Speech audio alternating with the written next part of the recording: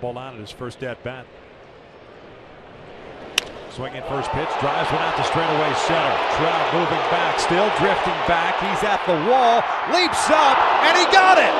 Mike Trout just robbed Leonys Martin of a grand slam. It turns into a sac fly. We're going to go to first base and see if they got the force out there. It's a three-man crew. So it's going to be, or was a three-man crew. Gabe Morales says they're all he looking did at each tag. other, yes. But on the day and a weekend where they talked about how great Ken Griffey Jr. was with the bat and the glove, what a play by Mike Trout. Wow. You see where he's playing right at the top of that number 4 for 24 for Junior as he goes back.